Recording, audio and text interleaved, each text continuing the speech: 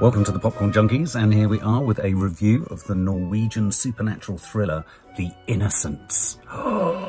We mentioned this in the weekly rushes. It's directed by a chap called Eskil Vogt, who was also, interestingly, the screenwriter of The Worst Person in the World, which we have been banging on about how brilliant it is and was on this channel. So this is The Innocents, and this is a film. It is essentially, I would describe it as a supernatural horror film. It's located on a Norwegian housing estate. A family moves in. It's a husband, a wife, 2 children. The eldest of the children suffers or struggles with or lives with extreme autism. She can't talk, she needs a lot of help and supervision, and she has a younger sister. And right at the beginning of the film, and I think this opening scene in this film is really clever because it kind of gives you, in microcosm, the kind of contrasting sort of themes and kind of subject matters, if you like, of this film.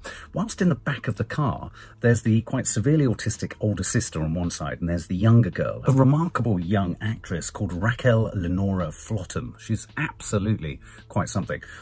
But within this opening scene, as they're driving along, heading to their new home or their new flat, she pinches her sister. She pinches the autistic sister really hard on the leg to see if there's any reaction, and there's none. And I thought this was really interesting because she looks kind of, she's got no expression, the younger girl, when she's pinching. She's just intrigued, she's curious, and I think this film is, one of its themes really is the curiosity of children, innocent children, with the edges of pain, death, life, torture and cruelty. And I think if you think about children are always challenging the boundaries. There's always someone in a group that's kind of intrigued with kind of, I don't know, torturing an ant or an insect or something like that. And there's obviously all the stories of if children that kind of kill or torture or are cruel to animals. There's a sort of psychopathy in there. But I wonder if, in a weird way, this film is kind of nibbling at the edges of whether there's psychopathy in the very essence of being a child. So anyway, so you've got this autistic daughter, you've got the younger daughter. She's kind of challenging the boundaries of kind of pain and agony. Parents move into the this Norwegian housing estate. Whilst out and about, the younger sister bumps into a boy, a very curious boy played by Ashraf, a boy called Ben, who's in the woods, and discovers that he has a sort of telekinesis or an ability to make stones or bottle tops fly across the floor. Unnerving and weird in and of itself. But what I liked about the way this kind of supernatural kind of power was presented was that, as it would be with children, it was something to giggle about, something to laugh about, something to try yourself, and something not necessarily to be like, how does this work? This can't actually work. This isn't scientific. This is weird. It's just something that he can do. And so that they discover this boy has this ability to kind of fire things. And then over a period of time with them going out and playing out, and I was reminded very much of you know, childhood in the 70s. This could probably only happen in Norway, where kids could be allowed to kind of go out and run about and get up to all sorts of things and without the worry of what could happen to them courtesy of adults. We have a small group of friends begins to develop from 3 different households. There's a younger girl who lives with her mum. There's the boy that we've met who can make things fly around, and then of course there's the 2 sisters, one autistic and in a sense our key character, the main child, Ida. And so Ida starts to play with this boy Ben more and more and more, and they start to play with this cat. And we have a really cruel, I mean, anyone who's kind of sensitive about cruelty to animals, obviously there is no cruelty to literal animals in the making of this film, but there is a scene where they do something really unkind to a cat, challenging to a cat, and then Ben does something unspeakable to the cat's head after this. And so this sense of experimentation and challenging the norms, challenging the edges of what it means to sort of, you know, be a child and play. And so what essentially happens is, this boy has incredibly powerful telekinesis powers. He can not only make things move, he can make people do things, he can make things happen.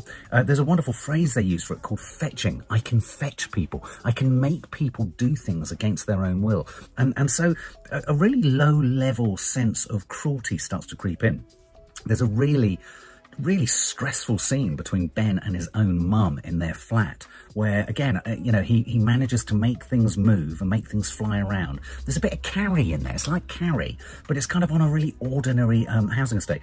There's some really wonderful kind of camera work. You know, the film sort of builds. There's a slow atmospheric build as we begin to realise that actually this boy's powers, even though there are some powers now in, like the other girl that they've met, Aisha, who lives next door, they've all managed to. It's almost like they managed to transmit their powers between each other. So, for example, the girl with severe autism begins to slowly be able to talk, courtesy of the pairing almost of one of the other girls called Aisha. So there's an ability between them all to kind of impact and affect each other. And curiously, the one girl who has the least powers, or discovers that she has the least powers in the group, is Ida, the girl that, you know, the main girl that was pinching her sister in the car at the beginning.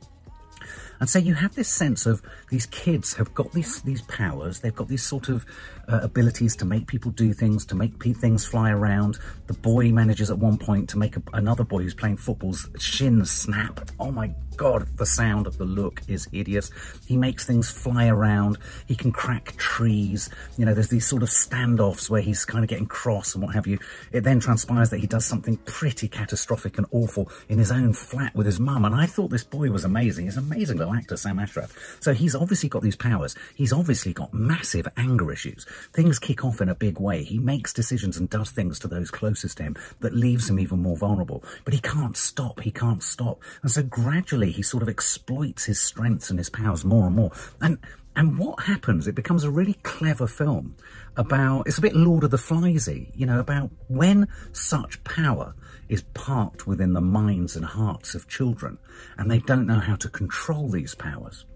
What stops them from just going on a rampage and killing each other? And without giving away all the nuanced details, it's a pretty heady mix of horror, menace. It goes a bit supernatural at times. I mean, one of the things that Ida, our main girl, can do, which it kind of wasn't really explained in any more detail, is she can kind of, a stick became a snake. And so they have these strange powers. And I love the way the title, The Innocents, because of course they are innocents, and yet at the same time they're in possession of these extraordinary powers that can deliver death and destruction and catastrophe in equal measure. There were moments of great tenderness as well, where, you know, the parents of the autistic child and Ida are just so delighted when they discover that their daughter Anna, the autistic girl, is starting to say their, you know, call them Papa and Mama and things like that. And then, you know, the camera work, there's this sense of, within the housing estate, of there being another sort of being, another sort of presence, another sort of energy, because we have these great drone shots that are moving around the buildings, moving past the windows. You've got a sense of them all kind of stacked on top of each other within this housing estate. And then you've got, you know, obviously that it plays on the idea that, you know, are parents safe, but because this boy Ben can make people, can fetch people, can make adults do things that they wouldn't normally do, suddenly the safe people in these families, the parents, take on a more sinister edge, because are they being themselves, or are they being controlled by Ben, you know, this boy? I mean, what this boy's beef is, I don't know. Is he just born evil? Has he just got these powers from where? And in a sense, what makes the film all the more powerful is that it's clearly a kind of fable or an allegory or a metaphor, because it doesn't really matter where he's come from. Is he an alien? Is he supernatural? What the hell's going on? Where does he get these powers from? It's what children do and how children treat each other when they have these supremely sort of life or death powers. And so it does nibble at the edges of Carrie and all those sorts of films. And as some of the reviewers have been saying, this is definitely going to be given the Hollywood treatment at some point.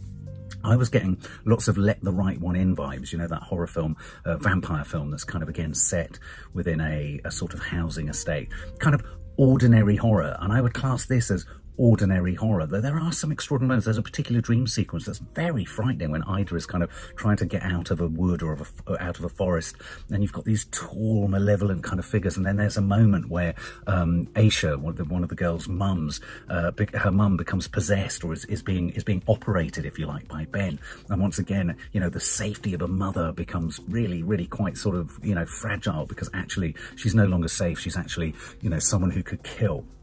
It plays with point of view.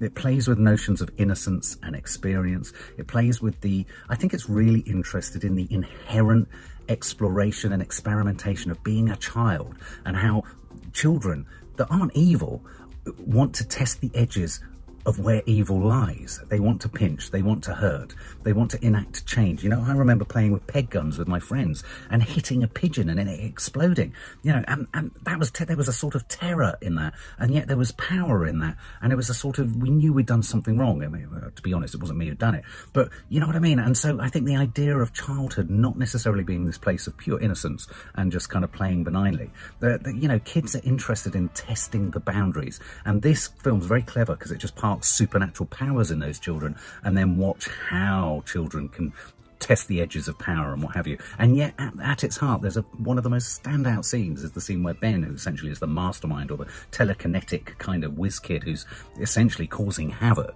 even he has a breakdown point when what he's done to his mum is a little bit too much. I would highly recommend this film. If you're a fan of creepy supernatural horror films, don't be put off by the subtitles. This is yet another brilliant, inventive, thoughtful, subtle and sophisticated horror film.